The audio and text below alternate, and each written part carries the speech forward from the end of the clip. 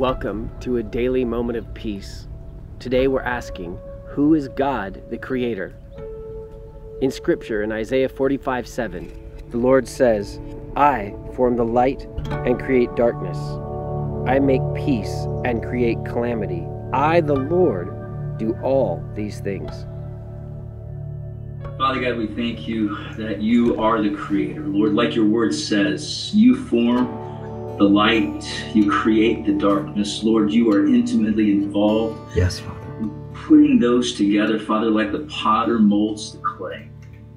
Lord, I praise you because you say that you make peace and you create calamity, Lord. You make shalom, you make completeness, you make soundness, you make peace in our lives. Father, in the midst of storms that come, the calamities, the distresses, the adversities, and Father, you are the one who preserves us and protects us through those things. Hallelujah. And Father God, I thank you and praise you that you do all of these things. And I ask in Jesus' name that you would bring light into darkness in the people's lives, Father, that are listening to this prayer, that are joining us today. Father, that you would bring your light, that you would form light in their lives personally.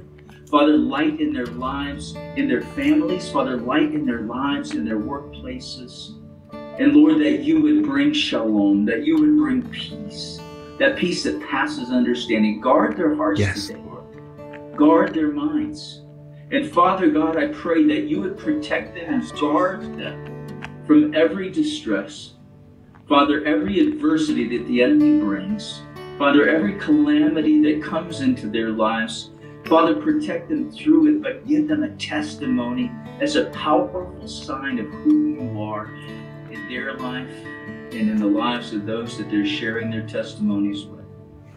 And Father God, we give you thanks and we give you praise and we give you glory. In Jesus' name. Amen. Praise you, Lord, and thank you, God, for bringing us together. Dion, thank you so much for that prayer today. And for all of you, thank you for joining us. Remember to share these prayers with the people you know need it most. God bless you, and if you bring the full gospel of Jesus Christ, Godspeed.